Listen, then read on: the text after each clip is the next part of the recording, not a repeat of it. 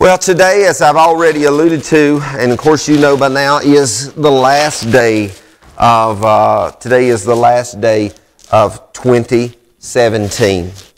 And, you know, somebody posted on their Facebook page, some of our church family posted that the trips around the sun seem to be coming more often. And as they get older, and truly they do. They do. I heard that all of my life, and you know, being when I was younger, I didn't. You know, when you're younger, you know a whole lot more than you actually know sometimes. But I used to hear people say that so often that as you get older, time goes by so much faster. But you know what? It truly does.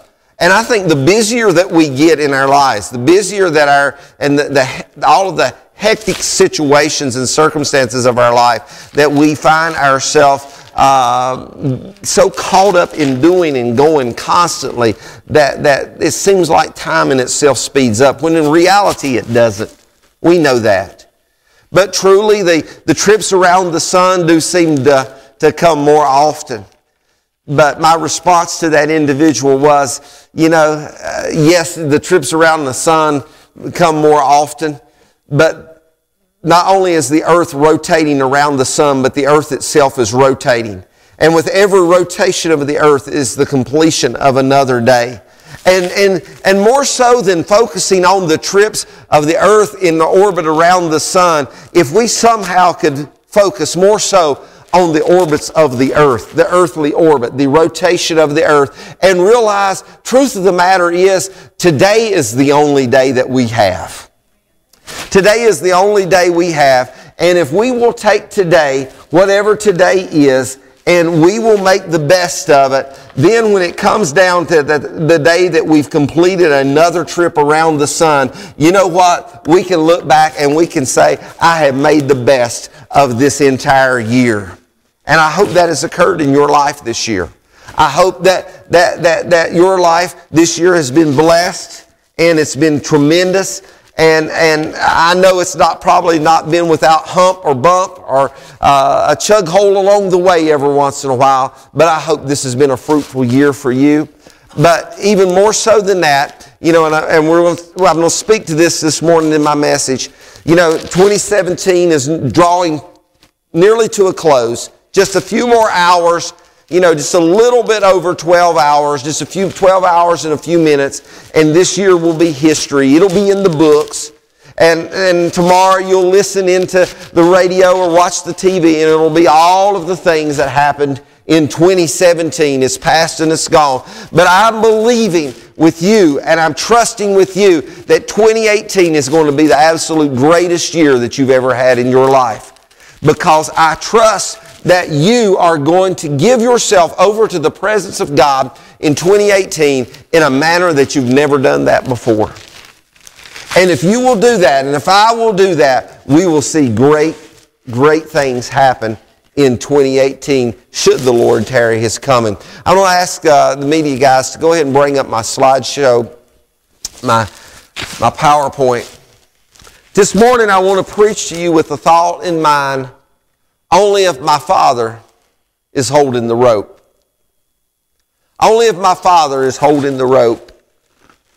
You know, I was thinking, even as we stood here this morning and prayed for one another, I was thinking, you know, different ones of us in this room have a different opinion of our earthly fathers. There's some in this room that your relationship with your dad wasn't the greatest in the world. There's some of you maybe in this room that had no relationship with your earthly father. Then there may be some that, you know, your dad was your very best friend and is still your very best friend if he's still alive and doing well.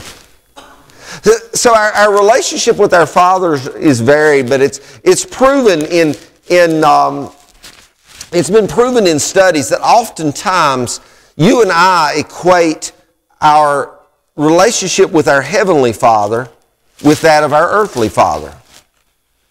We equate what God is like to what our earthly dads are like, oftentimes. And sometimes that may be good. But if your relationship, if your dad was, for example, if your father was a very hard person, a person that was very rigid and very disciplined on you, or maybe your dad was someone that didn't give very much attention to his family or something like that, or maybe was neglectful towards his family and his relationship with you as his child, then if we're not guarded, what can happen is a lot of times those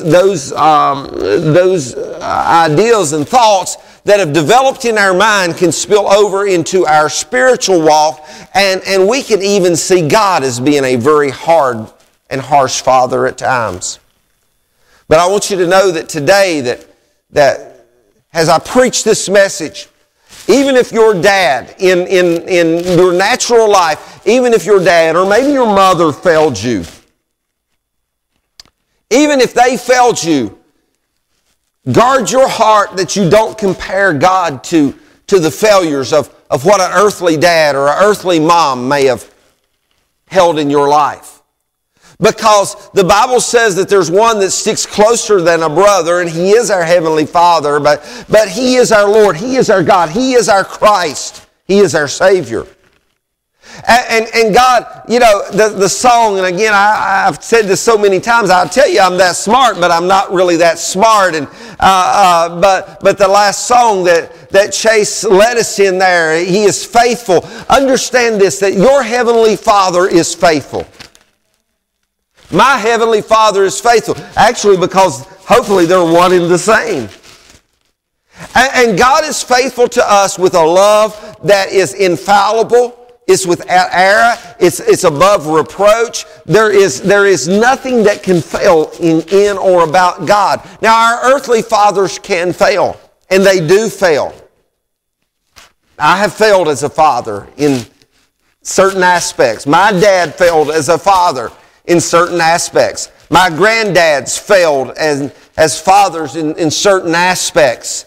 But there is a Father that is well beyond the comprehension of our minds, and He is our loving Daddy. And hereby the Scripture declares that we can cry out, Abba Father, or Daddy Jesus, if you would.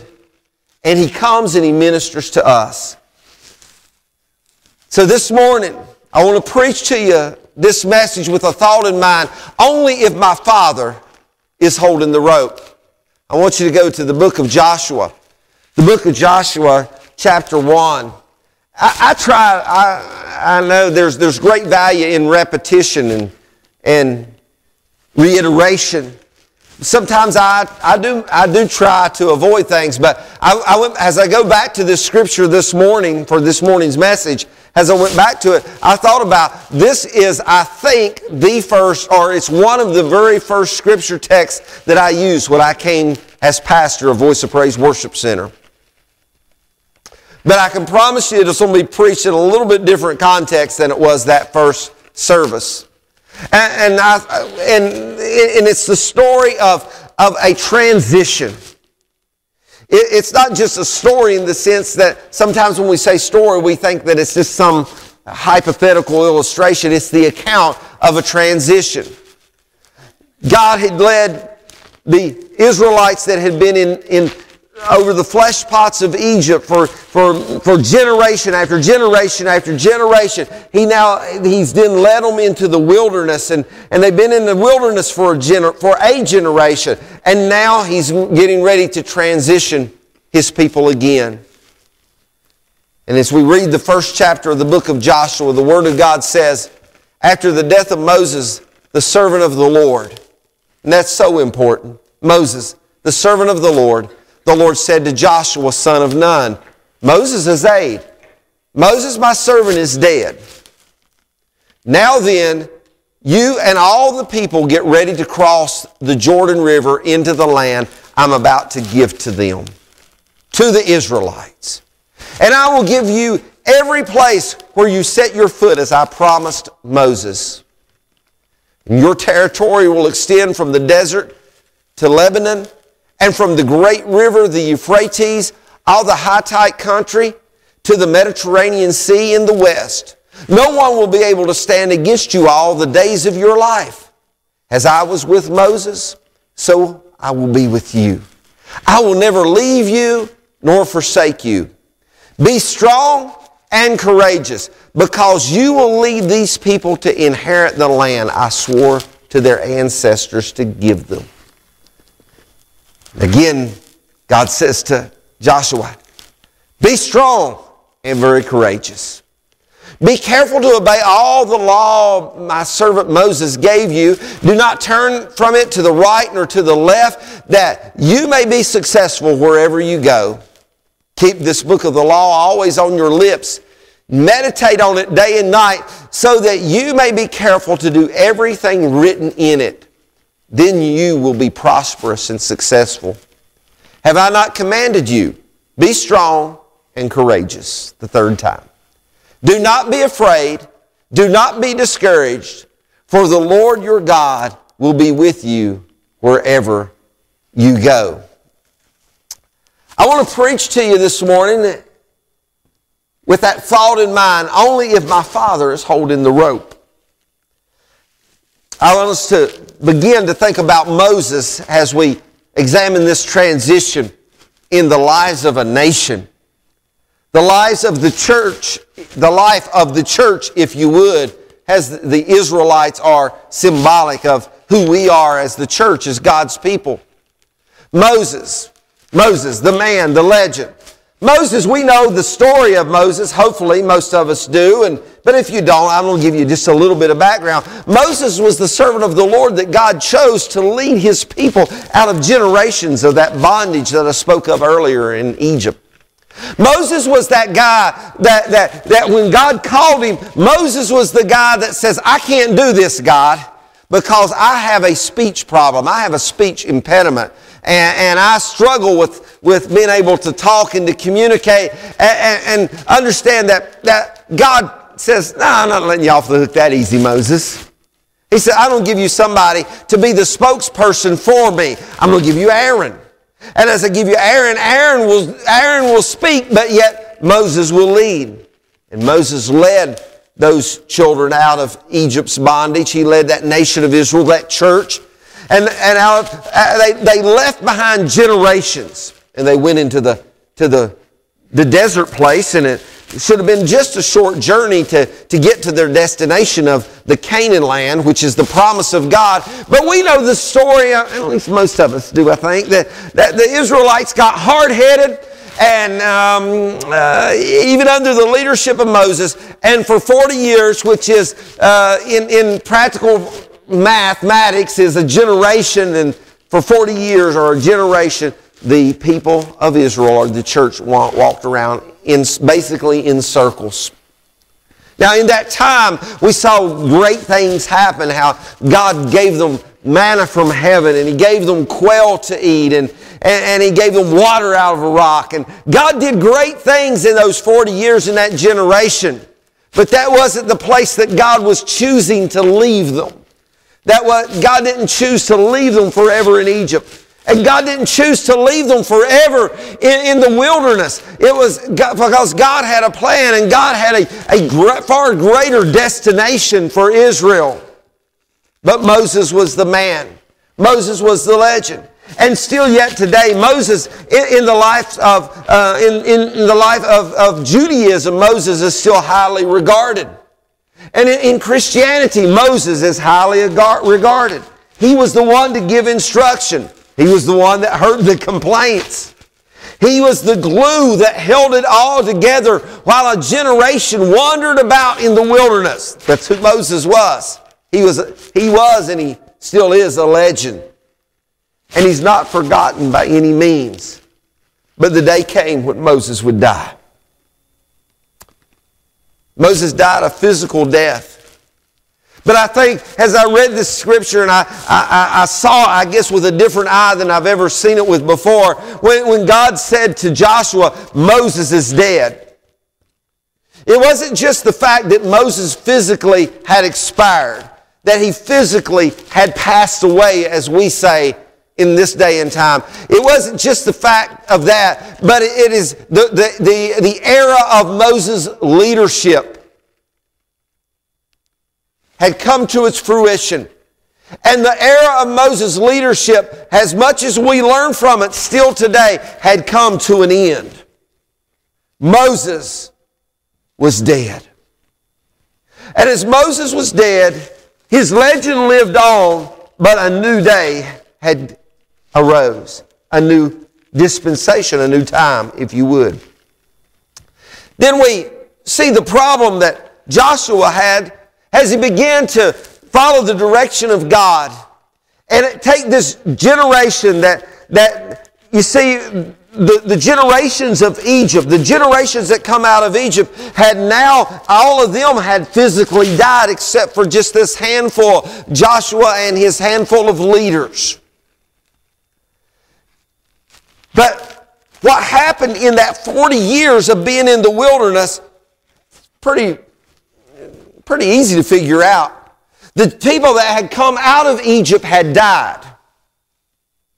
All of those generations, and it was probably multiple generations, probably at least 2 to 3 generations of people that had been birthed in Egypt and grown up in Egypt. Now they all are dead just for a few handful, one handful.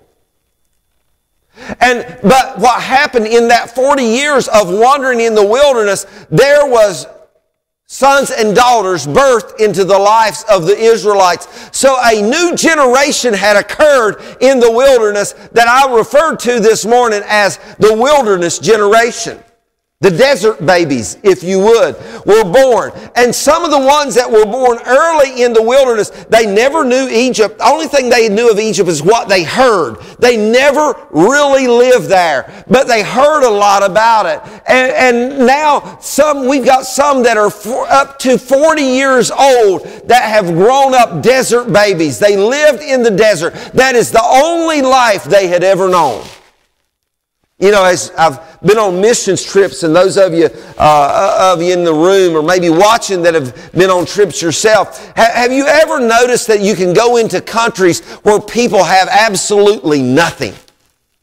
You can go into places where people they live with less than what we consider the basics, but they seem so happy. Have you ever noticed that? But the reality of it is, they don't know any different. When my son got ready to start public school, and we took him to the doctor to get his physical, and back in that day, which has not been too awful many years ago, he's 32 years old, they had the machine that you actually looked in to check your eyes, sort of like they had at the DMV places. And as he looked into that machine, and I recall because I was sitting there, the nurse that was doing the preliminaries of his physical, she said, "All right, tell me what direction the arrows are," or something like that. And he does it, and then she said, "All right, I'm gonna switch eyes." And she flipped that machine, and she says, "Tell me what you can see now." He said, "I don't see nothing. It's all black." And she said, "Are you sure?" "Yes, ma'am. I can't see anything." 5 years old. Maybe even 4. I don't recall, but he was very young. So she said, "Well, let me look at the machine." She said, "Oh, no, it's working." She said, "Look at it again." As she flips the machine, he's telling her what he sees with one eye. She flips it the other way. He said, "No, ma'am, I can't see anything." And for these, 5 years of his life, we had no idea that he was legally blind in one eye. And I said, "Why didn't you ever say anything about it?" You know, talking to you. "Why didn't you ever say anything about being blind in one eye?" He said, "Because I never knew it. Because it's always been that way." Okay? Now, thank God through some great team of optometrists and opticians and so forth and so on, they were able to regain some of his eyesight. And actually, with lenses, you know, God actually did the work. As he stood in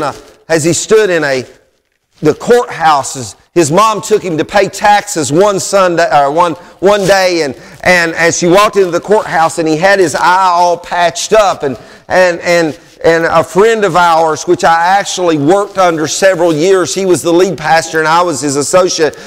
She walked in that courthouse with our son, and he's all patched up. And Pastor Don, which is also bivocational, he's also a deputy sheriff, is standing in the courthouse lobby, and he says, "What's wrong with your eye, Zachary?" And he gets the story from his mother. And he said, "Well, we're just going to pray for you right now." And Don, in full uniform with all of his handcuffs and everything else they carried back in that day. He never did carry a 9. He always carried a 38. He was classical, Johnny. With everything strapped on him, he lays both hands on Zach's head and begins to pray in the Holy Ghost right in the middle of the courthouse lobby. And the next time we take him to the doctor, then they begin to tell us he begins to see shadows and he begins to see movement. And now with corrective lenses, he has 20/30 vision in his blind eye. Okay? See, God's good. God works. But he didn't realize what was happening. And we had a generation of people that grew up in the wilderness that didn't know anything any different. But now God is saying, Joshua, it's time for you to take these people out of this wilderness and take them into a new place, a new season, and a new time. And by new, that means that everything, by and large, is going to be different than it has been. In fact, we could use the terminology foreign. Because God's saying, Joshua, you're going to take them into a foreign land. You know, while we was in Honduras a few months ago, we met up with this guy, and he was from I don't remember what country. You remember the guy that did the shooting thing? You know, you remember that, Carrie? We met him at the hotel in Honduras, and he built the gun range. He was a builder of gun ranges, and he was from another country on down in South America. And he gets talking to us. He said, "Where are you guys from?" I said, "We're from America." He said, "So am I." He said, "I'm from South America." He said, "Where are you from?" And because we tend to call ourselves Americans. But when I was down there, you know what? We call it going on foreign soil. But you know what? It's foreign to us because it's not what we're adapted to. It's not what we're used to. It's not where we come from. So Joshua is about to take the nation of Israel. He is about to take the church into foreign soil and foreign land, even though God said, "This is what I'm giving to you." But here's Joshua's problem. It's not too hard to get the people out of the wilderness, but it was getting the wilderness out of the people was going to be his difficulty. And those of you who remember that old adage from years ago, I think it came from a TV commercial, understand where that term come from. It's for Joshua, he was okay to get the people out of the wilderness, but then getting the wilderness out of the people. You see, this Egyptian generation was dead. The wilderness generation had been birthed, but just like the Egyptian generation, they began to raise accusation against Moses, and they began to say, "Let us go back to the flesh pots of Israel. At least we had something to eat. At least we were comfortable there, even though they were in slavery." Do you realize that even in this country, and you know, we sometimes we think about it as being a long time ago, but in reality, it's not really been that many years when this country, people of this country took different ethnic groups into slavery. Do you realize even after the slaves were freed in this country, that there were many slaves that chose to remain with their masters because they simply did not know any other life? Do you realize that there are people who have been incarcerated all or maybe the majority of their life that would just soon stay incarcerated in a prison somewhere, has to go out into the world because that is the only life they've ever known? And these people, they wanted to go back to Egypt, the early generations. And this wilderness generation, they were probably, no doubt, they were content living in the wilderness. And they had to come to a place, they came to a realization that we're not going to have the cloud by day and the pillar of fire by night anymore. You see, for all of that generation in the wilderness, God had shielded them from the heat of the sun. He'd give them the cloud by day, and He'd give them a fire by night to watch out over them and to lead them and guide them. This wilderness generation has now come to a place in time in their life where there's not going to be manna that's going to fall from heaven every day of the week except for Saturday. And no more will they be able to collect manna on Friday to take them through Saturday, because manna is going to cease to exist. No longer will quail be given to them. No longer will water come from a rock, per se. Everything is about to change in their lives. And it was a challenge for them.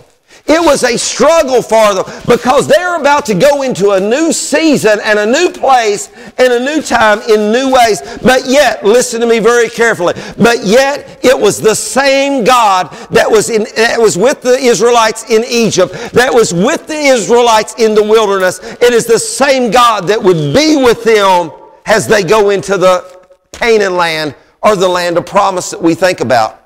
You see, God takes us through changes. He takes us through through transition. But what happens is sometimes we become really challenged with going into new seasons and new days. So possessing the Canaan land 3 times. 3 times God spoke to Joshua about having courage. Possessing Canaan land. Canaan land. The greatest thing that God had for them. Possessing our Canaan land. And in a sense, in a biblical, theological sense, we are living in Canaan land now because we have possessed the promise of God. We live in the promise of God that we sang about. But the truth of the matter is, there's new seasons and there's new days and there's new times and new places. There's the same God, it's the same message, it's the same gospel, but God is taking us, He's evolving us and taking us into new seasons continually. And we tend to think of the new year as being a great transition time. If you don't believe me, go home this afternoon, turn on your TV, or pull up your computer and watch the pop-up ads. There are going to be more weight loss ads, more exercise machine ads. There's going to be more ads for doing something new and something different than you can shake a stick at. It's because they all know that we all are at the first of the year. We're making those New Year's resolutions, and more than 70, actually it's actually of around 90% of the resolutions that we make, we will have not kept them. In 30 days, there'll be just an afterthought in our mind. Most people, determinations and resolutions they make at the first of the year do not stay with them even 30 days. But we think of this new year as a new time and a new season and a new dawning and a new day. In most every aspect of our life. In the church the same way. But it is a good time, and there will be some decisions, there will be some determinations that will be set. And maybe 90% won't keep their resolutions, but there's 10% of those resolutions that will be kept. And perhaps those 10% that are kept is what really counts.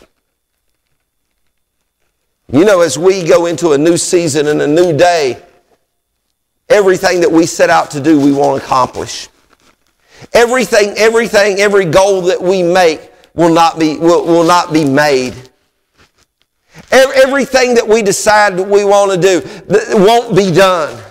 But the reality of it is, if we can at least set those goals, if we can at least set those priorities, that we at least can become determined, and in that we can say we're going to do our best to accomplish what God would have us to accomplish. And even if we don't fulfill everything 100%, even if we fulfill just a portion of it, at least we have done something. And my mind goes to those men that sat outside the camp. The account in Scripture, they sat outside the camp and they were lepers and they knew they were dying. They were dying of leprosy. They were banished from the camp And as they sat outside the camp, one day, one of them come up with this grandiose idea of, why don't we just go into the camp and see if we can get something to eat? And they begin to discuss that, probably heatedly, and one guy says, man, when we go in there and we don't die, they don't kill us if we go into the camp. This one fella came to this rationality, if you would. He said, if we sit here, we know we're going to die. If we stay here, we know we're going to die. We're going to starve to death. But if we get up and we go to the city, there's a chance that they might not kill us. There's a chance that they might give us something to eat. If we sit here, it's certain death. But if we go, there's a chance. There's a chance that we might live. And they get up and they go to the city, and God works and God blesses, and their lives are spared. And as we go into this 2018 year, there's new seasons, there's new days, there's new challenges that will be ahead of us. We're going to have to work, and we're going to have to be courageous to get the wilderness out of us. Because we can walk out of the wilderness, but then to get the wilderness out of us, it's going to require courage. The first matter of courage is letting our potential be transferred into power. Is letting our potential be transferred into power. You see, the Israelites had the potential to possess the land, but they had to become powered, not just empowered, but they had to become powered to possess the land. There's people sitting in this room. There's people that are watching by Facebook Live right now. There's people that will be listening to the podcast later on.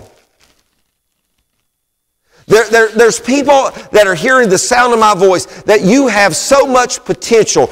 God has given you giftings. God has given you talents. God has given you abilities. But until you take that potential and turn it into power, you will not really see anything accomplished. These people had the authority to go into Canaan, but until they turned it into the power to go into Canaan, they really never experienced what God had for them. And you and I can sit here and we can have all the potential in the world, but until we put the potential to work and potential becomes power, we will not see the fullness of what God wants to do. You see, there's potential here in Blue Well.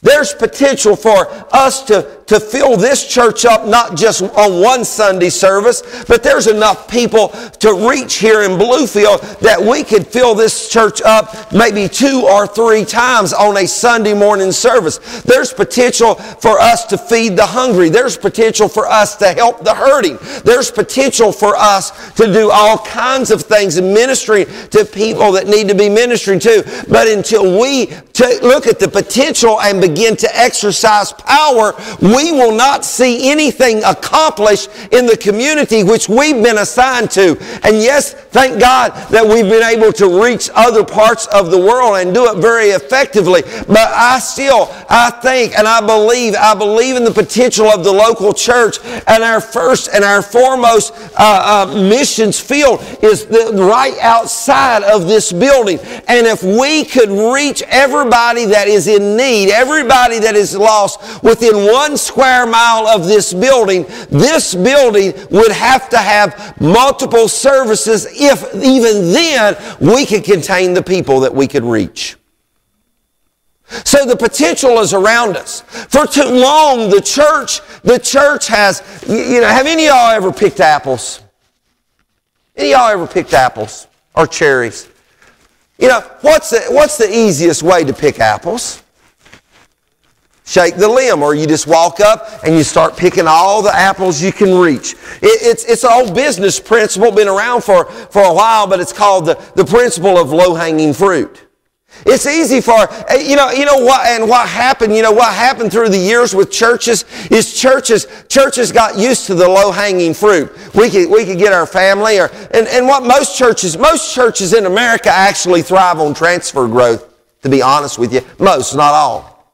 They thrive on transfer growth. You come up with the latest and greatest thing or the newest facility or whatever the case may be, and then what's going to happen is everybody from all these people from all these other facilities are going to converge on you, and all of a sudden, you've experienced all this church growth. But in the truth of the matter, in the statistic of reaching souls, your church has grown by 100 or 150%. But you look at the number of souls that you've won, and the number of souls has been very minimal. Low-hanging fruit. Or churches oftentimes through the years have found themselves, people would drive for miles, people would drive for an hour, people would drive for 30 or 45 minutes to get to a church because we had that saying that a church that is alive is worth the drive. But the truth of the matter is most of those days are past and gone. We picked all of the, and once you pick all of the low-hanging fruit from the apple tree, once you pick all the apples to the bottom limb, you know what happens? You got to start climbing the tree. And as you start climbing the tree, guess what? Apple picking suddenly gets a little bit harder. Apple picking requires a little bit more exertion out of us. And in the world of America today, in the society of America today, and even right here in Bluewell, the apples from the low-hanging trees have been picked. The apples have been pulled off of those. The lower limbs are bare, but there's still all kinds of apples up in the top of the tree. But we've got to take the potential and put power to it. And we've got to start working at picking the apples from the top of the tree. And Jerry, you're right. There's sometimes you can just shake the bush and the apples will fall off.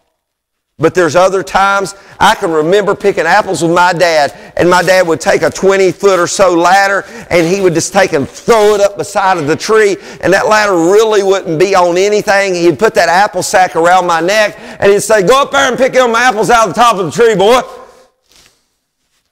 And you get about halfway up that ladder, and that ladder just takes about a 3-foot ride. He says, "Oh, don't worry about it. It's all right. Old Pop's got you."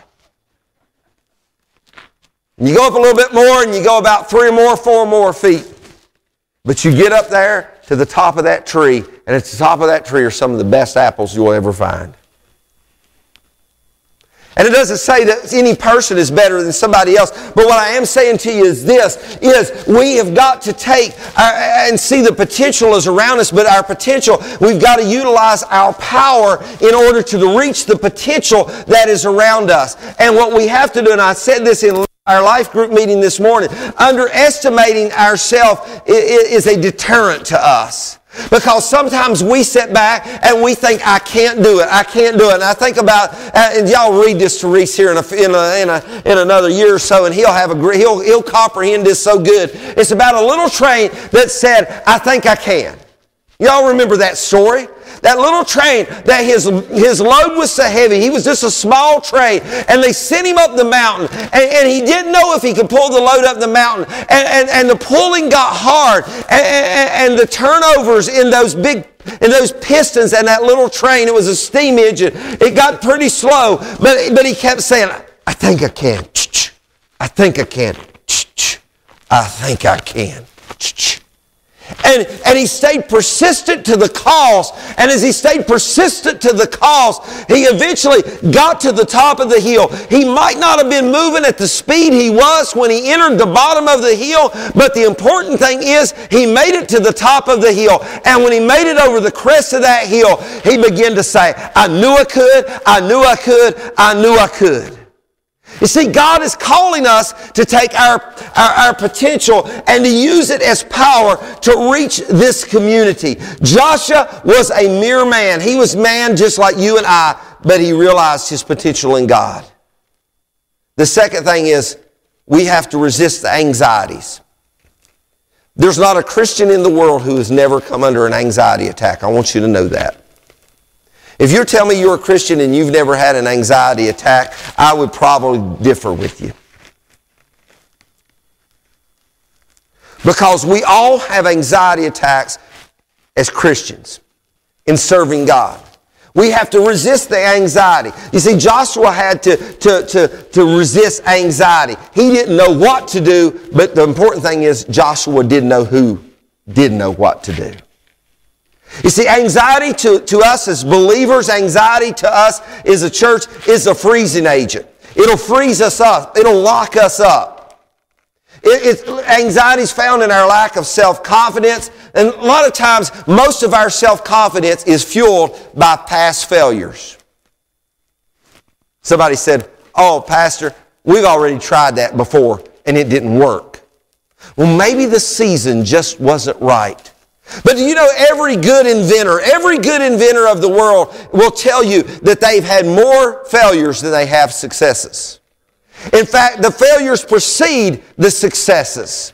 Did you know that every world-class home run hitter, Babe Ruth and Lou Gehrig, but Babe Ruth in particular, did you know that his strikeouts far exceeded his home runs? Yeah, so sometimes we got to fight off the anxieties, and sometimes we got to reconsider, just because this failed me 5 years ago, just because we failed in this 10 years ago, just because we failed in this last year does not mean that we're going to fail this time, because we're just going to walk in obedience to God, and we're not going to let our anxieties overcome us. We will not be defeated. We will not be conquered. You see, the manna in the wilderness fed the anxiety of that wilderness generation. They were afraid they were going to starve to death, and God gave them manna, and manna fed their anxiety. But when they moved from the wilderness into Canaan land, the manna was replaced with marching. They marched into the land of Canaan, and they marched into the battles. And they took the land, and they had to learn some lessons, and some of those lessons were hard. But yet God gave them courage, and they overcame every anxiety. Even the anxiety of, we see ourselves as just grasshoppers in the sight of these people. God helped them overcome their anxieties. The third thing is, we've got to be courageous to trust in the Holy Spirit. We must trust in the power of the Holy Spirit. You understand, and I said this again this morning in the life group, but we aren't called to be flawless experts of professional performance as Christians. We're not called to be that at all. We're not called to be perfect. We're not called to do the perfect performance. We're not called to be the perfect church. We're not called to have the perfect praise team. We're not called to have the perfect pastor. We're not called to have the perfect benevolence outreach ministry. We're not called to have perfection in any way. We're not called to those things. We're not called to those things, because if we could be perfect in those things, then understand, and I'm not saying we shouldn't prepare ourselves, because I think we should, but understand this, if we were perfect in all that we do, then would we really need the Holy Spirit? But we're called to be obedient. Paul said this. He said, "My message and my preaching were not with wise and persuasive words, but with a demonstration of the Spirit's power, so that your faith might not rest on human wisdom, but on God's power." Understand this. God doesn't need us. In fact, I don't think God wants us to be perfect in all that we do. Again, I'm not saying that we should shun preparation. I mean, I shouldn't come in here and just throw my Bible open and say, well, God's going to give me something to preach. He tells me to study to show myself approved unto God.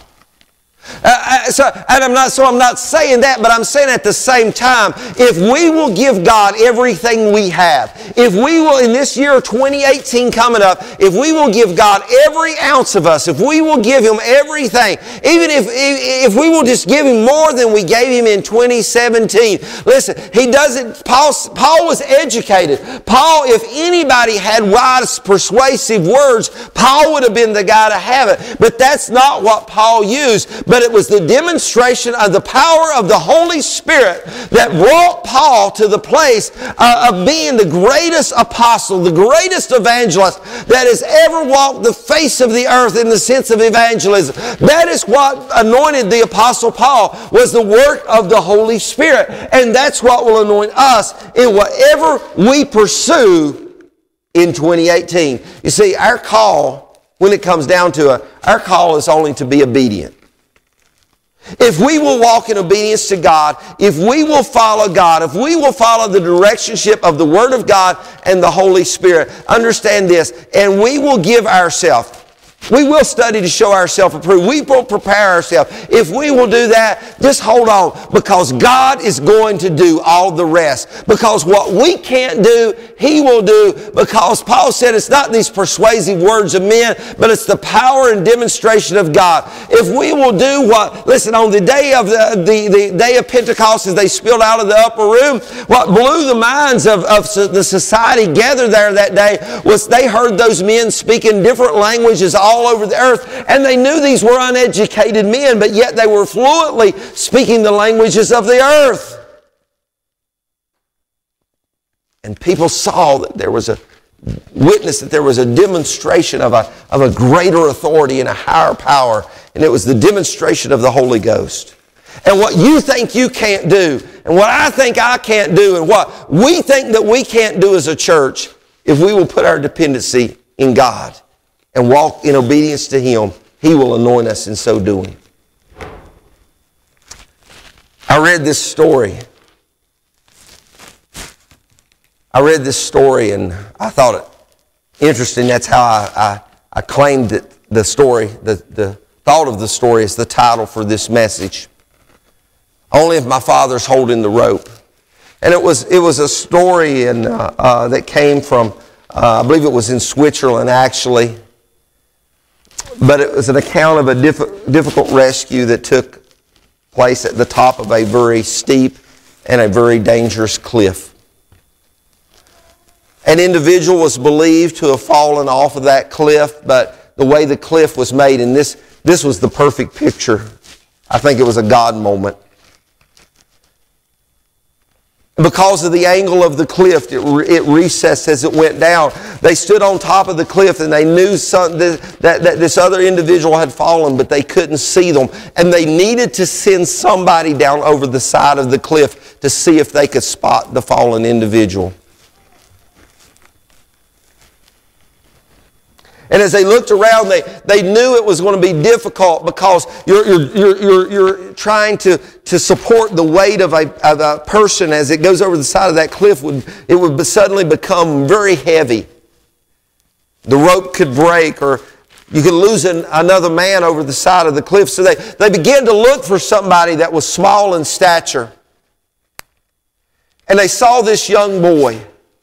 This young boy was by reputation, he was a shepherd, and he was used to rough terrain. He was used to climbing and scaling cliffs and rocks and mountainsides. They asked this young boy, they said, "Will you let us harness you up and drop you off the side of the cliff?" And he hesitated at first. And he said, "No." He said, "I don't really think I'm up to this.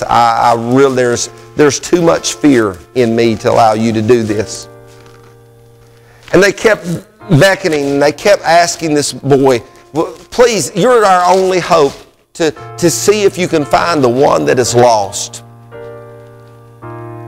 And suddenly the boy begins to look, and he sees his dad coming down the road. And this boy said, "I'll tell you what I'll do." He said, "I'll let you lower me over the cliff. And I will go and I will find that one that is lost." He said, "But the only way that I will agree to do this is you let my father hold the rope."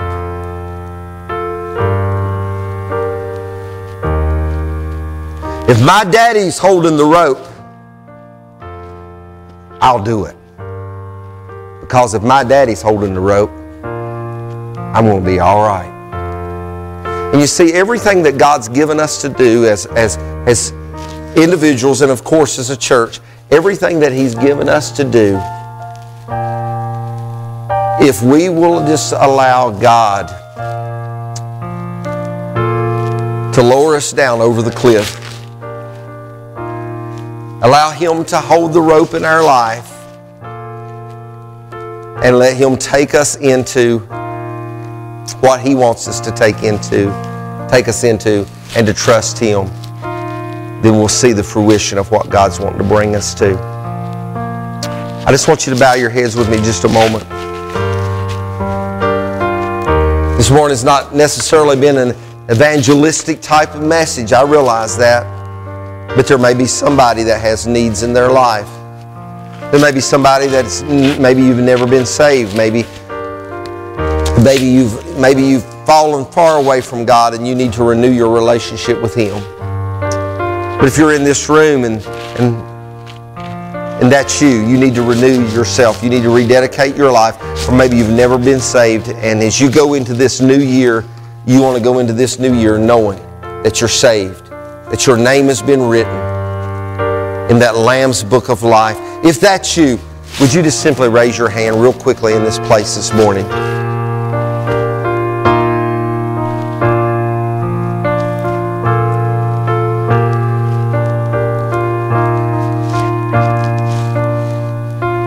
I take from that response that everybody in this place is ready to meet the Lord. And that's good. And perhaps you're at home and watching this, or you're maybe driving in your car or watching it as you drive. And we urge you to be careful, of course, if you're doing that. But today is a day that you can know God. You can call on Him, ask Him to forgive you of your sins, and believe in Him to be Jesus, born of a virgin, falsely accused, falsely crucified, buried, but rose again on the third day. And if you can believe that and confess your faults, your sins to Him, then He's your Lord and He's your Savior, and you'll be saved. But this is what I want to do. We're going to say goodbye to our Facebook audience. Merry Christmas has passed, but Happy New Year, Facebook audience.